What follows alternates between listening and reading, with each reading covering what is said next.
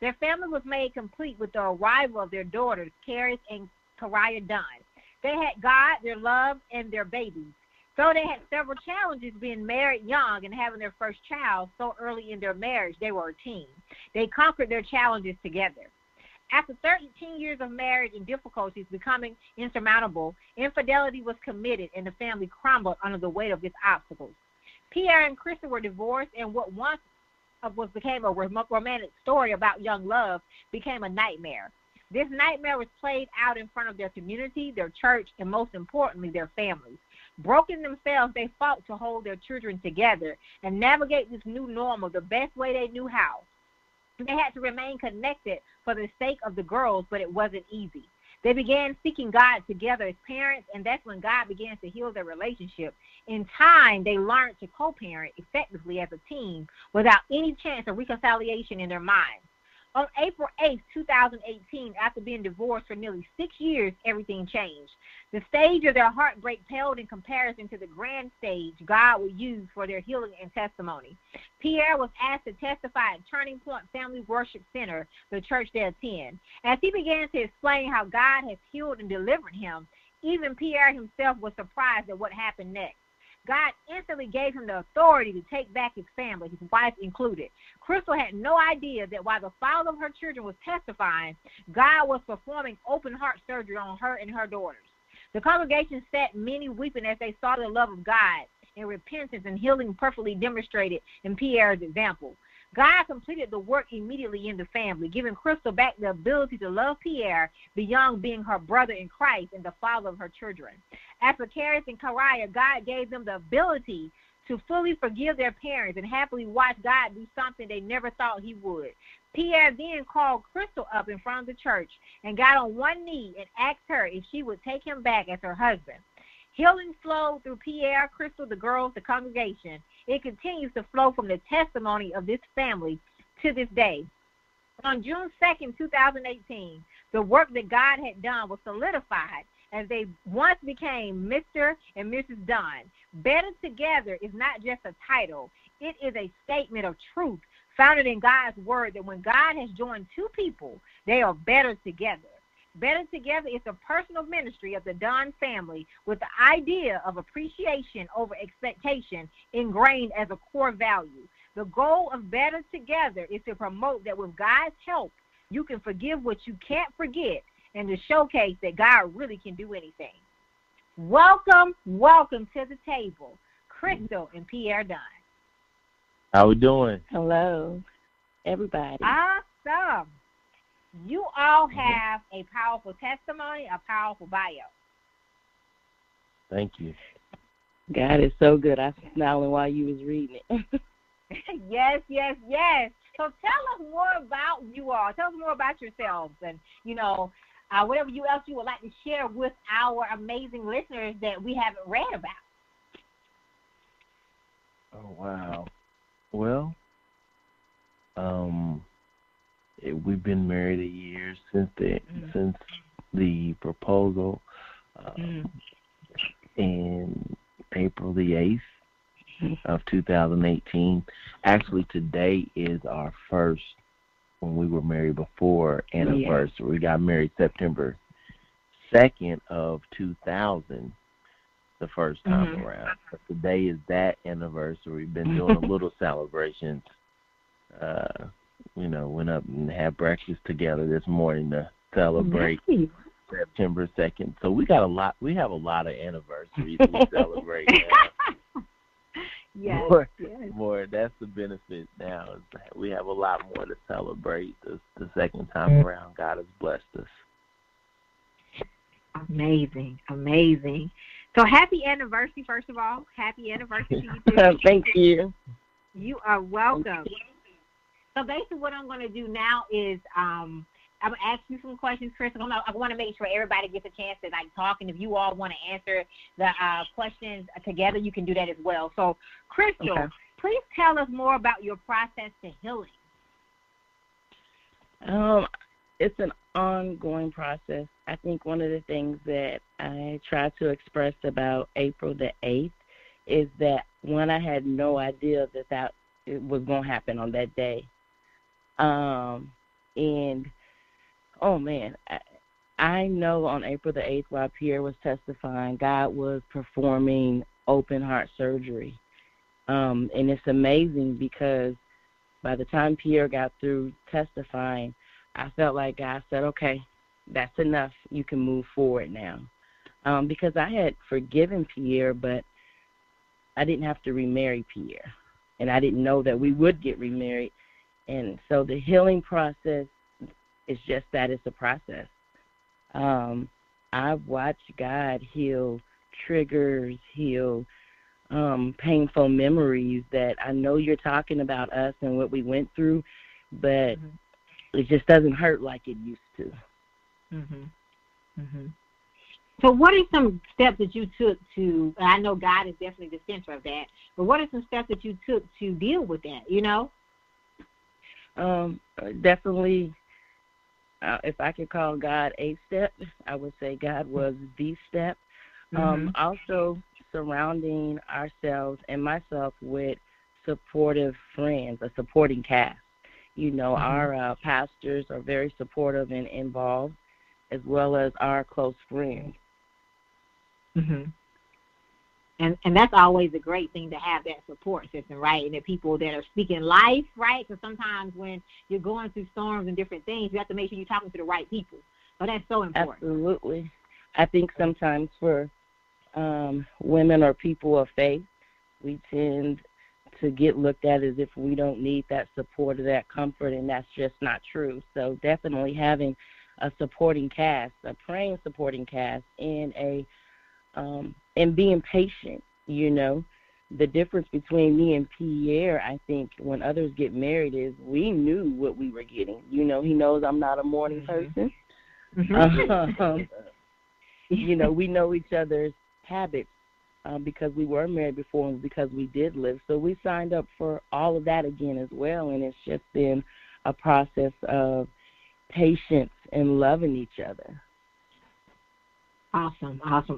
For our listeners that are listening, that's so important that you know what you're walking into as well. So I love that. Pierre, what would the Pierre of today tell the Pierre of back then? Oh, well, man, I don't think we got enough time for me to talk to that guy. I would tell him a whole lot. I think, but concerning marriage, to Crystal's point, she said some things about triggers. I think that that every husband should respect that and help and aid as much as possible, because as whatever your spouse is going through, you guys are going through that together. This is not a time to be selfish. You can be as selfish as you want when you're single, but when you ask someone to spend their life with you, you need to learn to appreciate that and respect that you're sharing each other's lives, and they're sharing their life with you. So I would definitely tell that young Pierre, immature Pierre, that this is someone that's decided to share their life with you. You respect not only their strength, but you also aid their weaknesses and vice versa. I love that, because that's so important, right? Especially for people that are listening, they're aspiring to get married. You want to make sure, like you stated, that, you know, you're not selfish, because you can't be selfish and be married, right? It don't matter. It's not going to work. Yeah, it's not going to work. Stay single if you want to be selfish, right. Stay single if you want to be selfish. Right. So Pierre, do you love her even more now, you know, since, you know, you all went through some different storms? Well, I never stopped loving her, so let that be on the record that more, man, I don't know. I wouldn't say more. I show it more. You know, I probably love her just as much then as I love her now. And if we're talking about love versus making bad decisions, you know, and I know it could be cliche for a man to say that, you know, he can still love someone and make bad decisions, but I would say that I respect our vows more.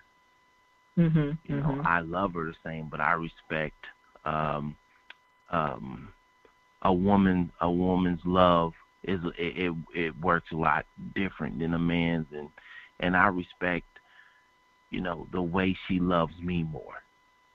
So I love and that's the difference now. I have more understanding, actually, and so that makes a world of difference to speaking to the young Pierre versus this Pierre. That some things I have a lot more self-respect.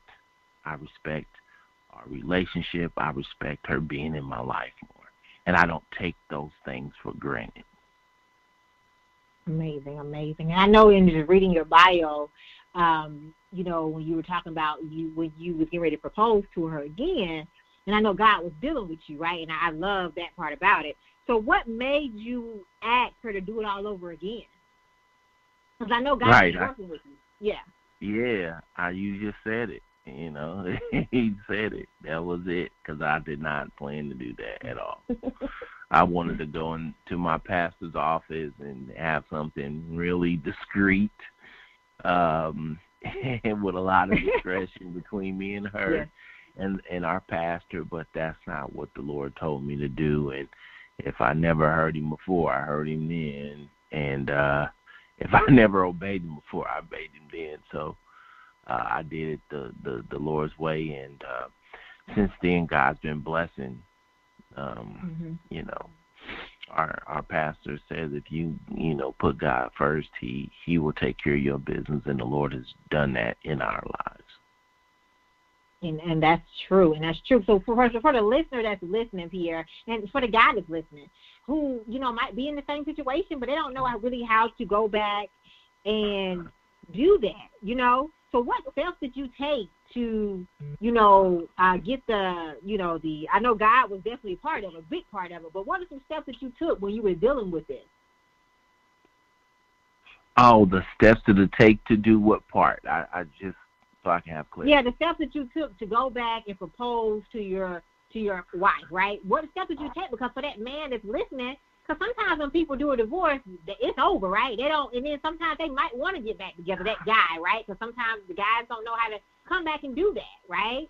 And they'll just deal with it. So what would you tell that guy who might be thinking about going back to do that? To go back and propose to their wife and say, let's try this again. Yeah, well, oh man, I don't know how much time we have. I will have to put that in a book.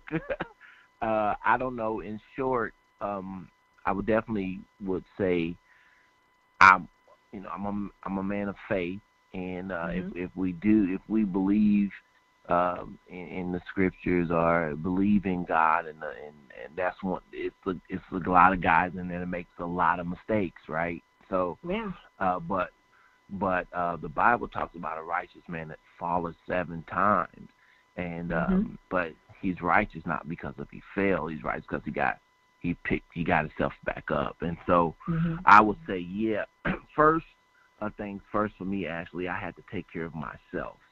I had to do right. Again, as I mentioned before, you have to get to a self-respect about it. And it started with on my knees asking God for putting him first on how he wanted my life to go. And one of the things I asked God for was for a wife. It didn't specifically have to be Crystal. He showed me it was going to be her. And that's what I would start. If any man, it took some humility for me, a whole lot. And you swallow your pride, but that's not a sign of weakness. That's a strength when you learn to put God first and say, not what I want necessarily, God, but I'm telling you what I want, and I need you to help me make the right decision. And that's what he did. He helped me make the right decision. He helped me pick the right woman. And if he is in a divorce or a man and he wants his family back or he wants his wife, he needs to ask God for the right time Because remember, I didn't know that God was going to lead me to do that at that specific moment. I had my own way of thinking how this was going to go down, but it didn't go down my way. And that's what every man needs to know, that even if you have a plan, you need to put that plan in God's hands and ask him how to do it. You know, and then God will give you a plan, and then because the timing got to be right. Even if he gets the courage to go, yeah, let's do it again. If she's not in the right place, then he might, you know, it might not be. He got to give her time. And Crystal tells me all the time, she's at that moment, her heart wasn't at the right place until she seen me, you know, up there, and she said that's when her heart began to turn. But before then, she probably wasn't in that place. And he needs to have the. It's not what you say. It's what you say, when you say it, how you say it. All those play a part together. So that's what I would say. He needs to definitely be seeking for some direction. So for our men that are listening that might be going through, you know, different situations, and just like this, you know, it takes that humility and putting God first, like you said, and knowing that it's in God's time, right? And that's with anything in life. It is in his time, because sometimes we want it our way when we want it, and it don't work out, right? And he'll get our attention until he gets his way. If I could add into that, I think from a natural standpoint, Pierre and I were in two different places as far as I think our healing process, because the Lord never showed me that we were getting back together. So my process during the course of that time was to move forward.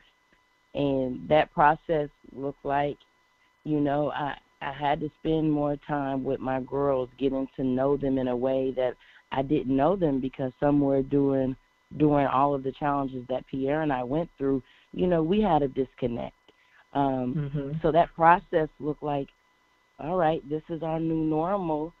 This is how we're going to move forward. And it involved more family time than ever. You know, I remember taking my girls to the park to do their homework and just talk to them, to get them out of our home, out of places that may, you know, represent some type of pain or just whatever was going on at home. But it was reconnecting. You know, when you ask for the steps, it's kind of hard to identify them, because, again, while you're going through, I didn't have a 12-step process. You know, I didn't have a manual that said do this and then do that. It was day by day, sometimes hour by hour, and other times minute by minute. You know, when you get married, you don't have a plan B. We didn't. You know, I didn't have a plan B. This was supposed to be for the rest of my life. And when that world was turned upside down, you go into survival mode. So it's hard sometimes to list the steps, but I do recall the process.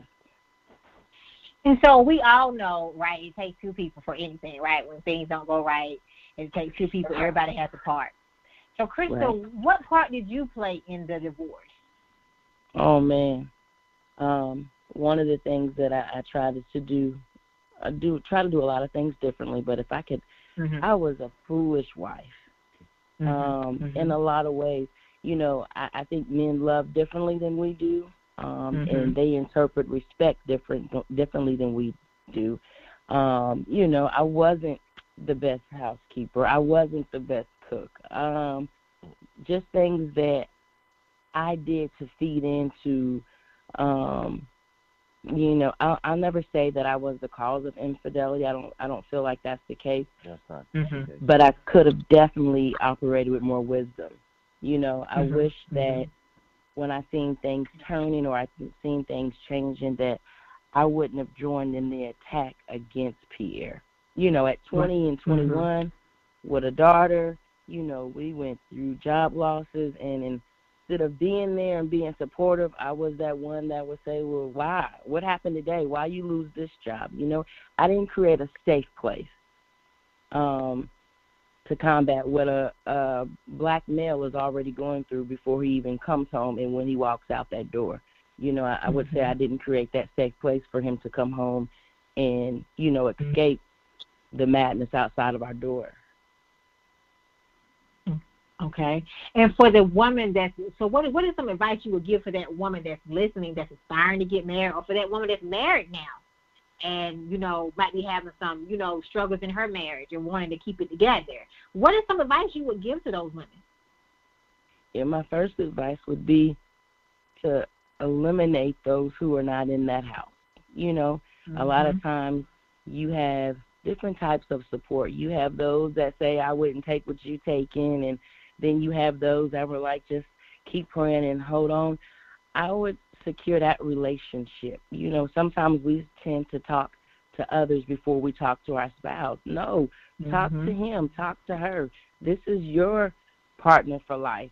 This is the husband, or this is the woman that you married for the rest of your life. You know, sometimes we lose because we don't communicate.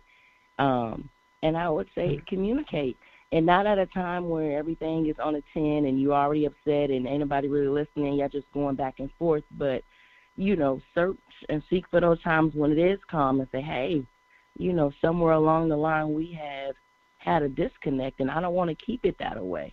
You know, everybody's story is different, and everybody's experience is different.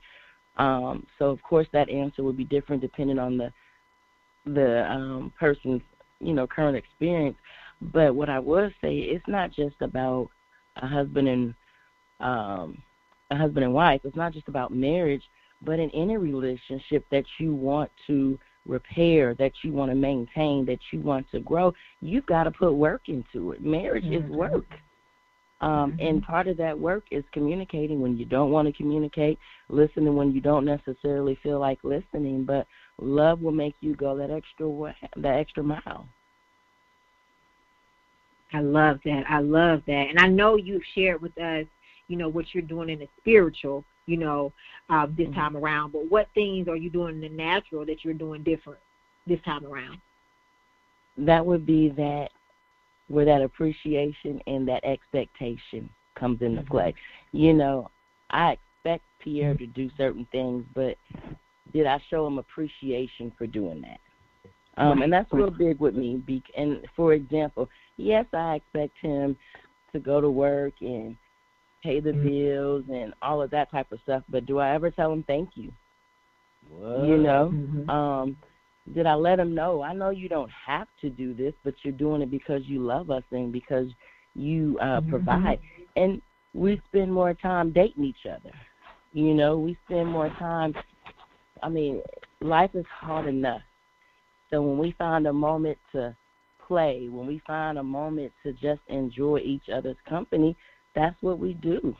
You know, sometimes you got to tell life and the pressures, time out. You don't get to come in this zone right now. This is a stress-free zone where we're just going to enjoy each other and spend more time focusing on me and him and not outside projects.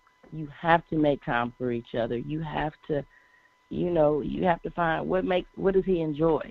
You know, he's into this his beard game. So I found some stuff that I could order for his beard because I know that's something that he's into.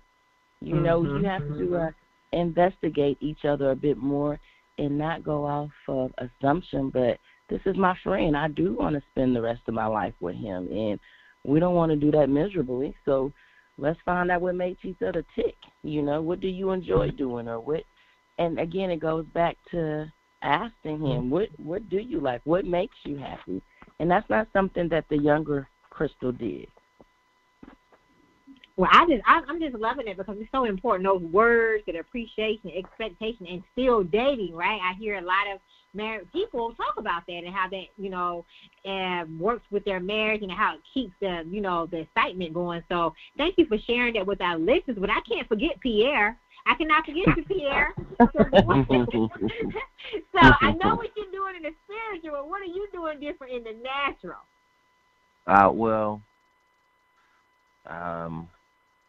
I guess, as she said, we hang out. I mean, you know,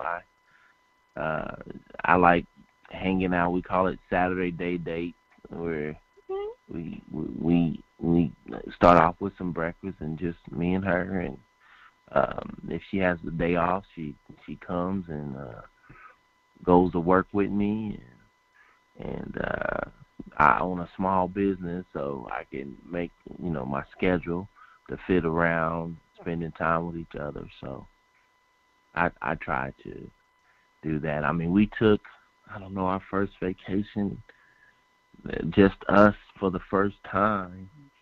Yeah, we went on a cruise. So a lot of it is that people lose that discovery part to each other, Mm-hmm.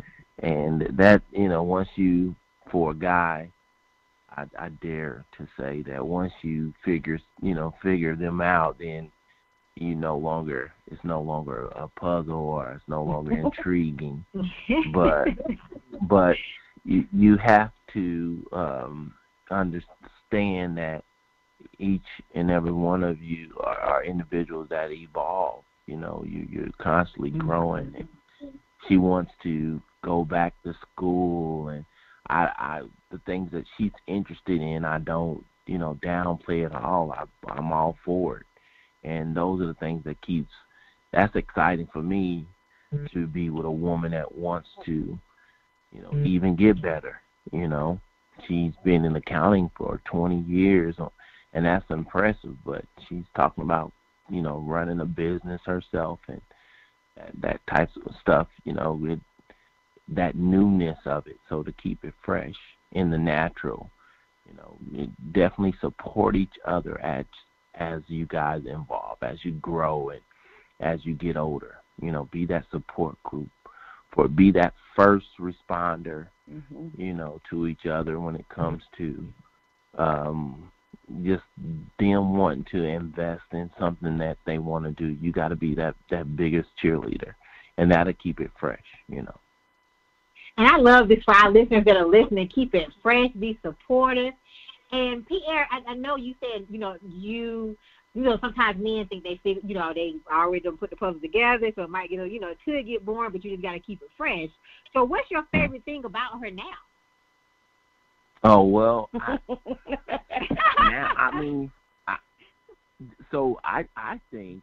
think those things that I appreciate now is that we have the time to do the things that we want to do, right? Because we were raising, today we sent our daughter back to Purdue, Fort Wayne, and we sent her back with her grandparents. But 20 years ago or 18 years ago, we were raising her. So we spent the last 18 years raising our firstborn, and now we are in a stage in our life where I get to see her do some things she wants to do, and I like that. I mean, and that's if I started my business a few years back, and I was able to do things I want to do. So I definitely am enjoying her getting to a place to now she's talking about some things she wants to do, because that's what time it is. She helps raise our daughters. Our youngest daughter is 15 years old, and she's a sophomore in high school, and so we're entering to that stage to where I get to see us invest time in ourselves again. So I like that, and that's what I like about her. She is really going after some things she likes. I enjoy those things. I enjoy seeing her doing some things she wants to do. So, yeah, that's what I like about it. And that's what it's all about, supporting each other, right? Yeah. Supporting each other. So I really want to ask this question to both of you all. If you both want to answer, you can. But what did you mean in your bio when you said God can help you forgive what you can't forget? Oh, man, again, if I go back to saying when somebody gets married for the first time, you don't really know what you're dealing with. Most of the time, there's not something that you are having to forgive and move on from. Where our case is just the opposite. Getting remarried again, yes, it came with love, it came with excitement, but the reality is infidelity did play a part in our divorce previously. And so the forgiving which you can't forget, I may never forget what happened in our previous marriage, but being able to love and forgive anyway is the God factor. When you we're creating new memories and we're creating new moments and not just stuck in the negative things that happened in our past. And that's a real place to be. Before we got remarried, and over the course of those years of being divorced and separated, those were very difficult and painful years. You have to understand that we both moved on. If maybe not at the same time, but over those course of the years, he dated other people, I dated other people. We were done, being done, so to speak. And so to come back full circle and be in love again, knowing we've got this dark past, so to speak, and now you moving forward, that's the meaning of being able to forgive what you can't forget. And forgiveness means he's not coming home every day looking in my eyes, having to relive whatever happened or went wrong. Right. Real forgiveness. Right. I think sometimes as women, particularly women who are professionals or who work during the day or who have other projects or obligations through church, sometimes we lose the family aspect.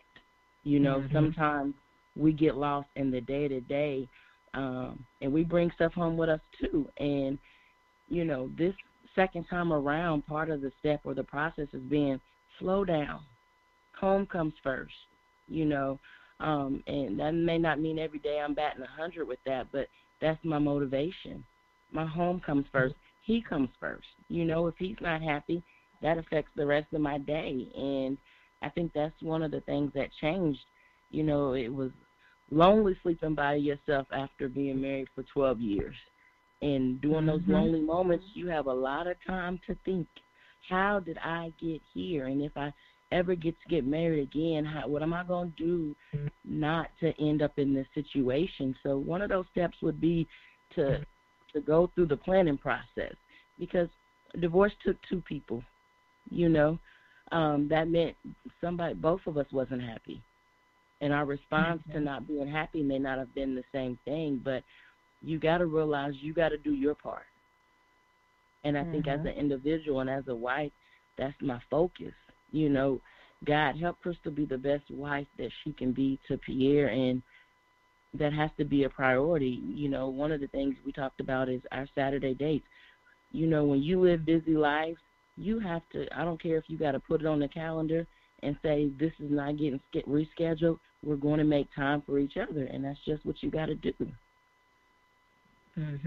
I love that. Because, I just want to say before because I have a couple one or two more questions for you all, but you all were highly recommended by your publicist, Jessica Mosley. She said that your story was going to heal all that hear it, and right now, this is a powerful story, okay? I just want to say that. I just want to say that. And my next question is, when is the book coming out? Oh, wow. You trying to get us in trouble. It's coming. Jessica. No. This is going to be a good book, okay? I love it. Yeah. We work on it, daily. We got a few sentences done. Don't say that, just don't get mad at us. I think what we want people to know is that during this process, we never saw an interview. We never saw telling somebody about our story, let alone a book. So it's kind of been, wow, this really happened. Okay, if we're going to share this with somebody else, how do we do that? What do we share? When do we share? Because even though this happened pretty fast, we're still walking this process out. Yeah, for me, I'm not much of a talker, but I know that, God has a purpose for our testimony. So to Crystal's point, sometimes you just don't know what what to share. You know, do you share it all? You want to share the part that helps. So I don't know. People want to know what happened. You know, when did the infidelity happen, and all those details. And those are important details.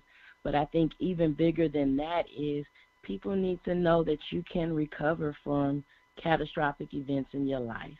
You know, I wish we had not gotten a divorce ever, but at the same time, I don't apologize for what I learned about myself, what I learned about my children, what I learned about valuing marriage while I was divorced. Right, You know? and I would say, especially for guys, I tell you something that's dear. If he's a good man and helping to go through divorces, that not being able to foresee the effect that it has on your children. Oh man. And I didn't want to leave the show without saying that. Just consider that, because they're worth fighting for. They are a part of the equation. They are definitely a part. They in a whole another different realm on how marriage sees it, a whole lot different. So just consider that. Before. And he didn't want nobody else to raise his kids. I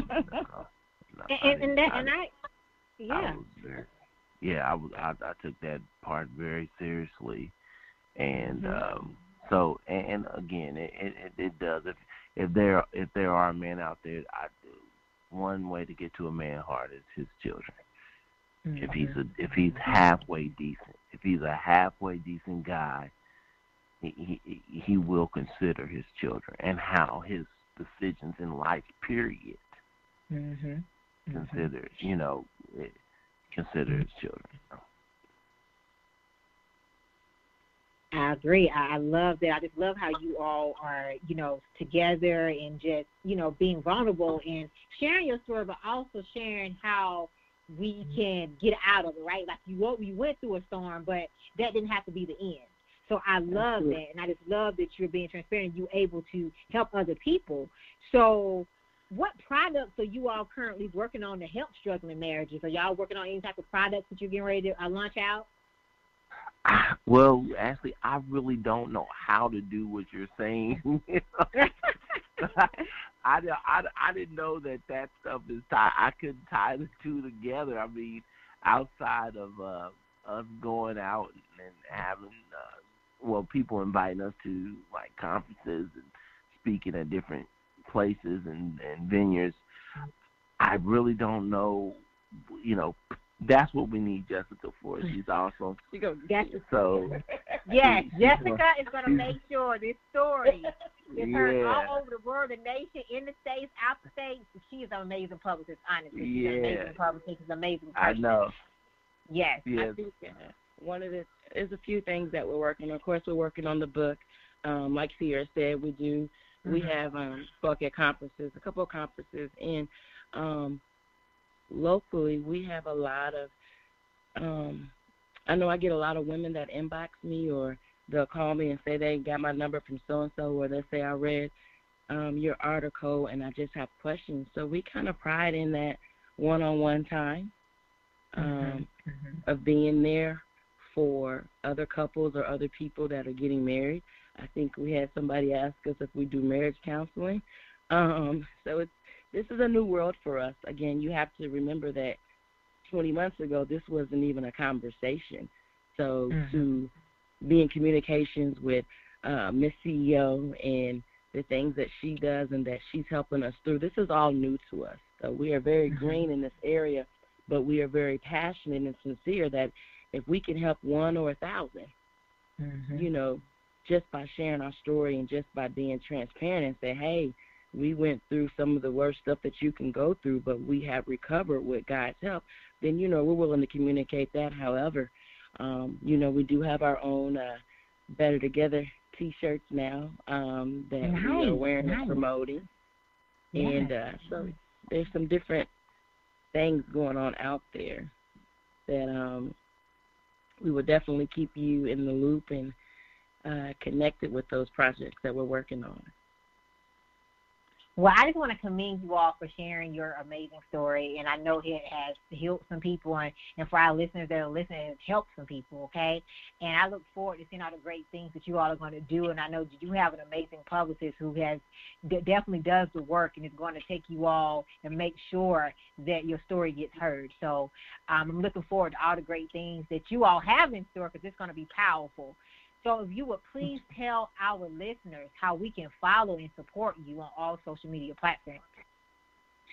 So we are on Instagram, and it's bettertogether.us. We are also on Facebook. Better Together is how we have tagged everything. We have a website that is www.love2again.com. And on that website, it lists the proposal. It also has our actual wedding that day, and it has other things that are coming up that we're working on, as well as a link to our YouTube page. So we are building all of those, and we are doing it with excitement. Well, please, listeners, follow and support this amazing couple. They're doing some great things, and I'm excited to see all the great things that they're going to do to finish this year strong and in the future. So definitely support them. I want to thank you, Crystal and Pierre, for coming to the table today to share your powerful story. It has been amazing, and I can't wait to invite you all back to the table. Thank you, Ashley, so much. We appreciate you for the opportunity and the opportunity to share our story and our testimony with others. Thank you so much. We appreciate your time. Yes, thank you both. Thank you. So I would like to give a special thanks to Jessica Mosley. I would also like to give a special thanks to Tammy Collins-Marquis and John Schamberger and author Kimberly McLemore. And you all can follow me on Facebook at Ashley Little and on Instagram at _Ashley A. Little. Thank you.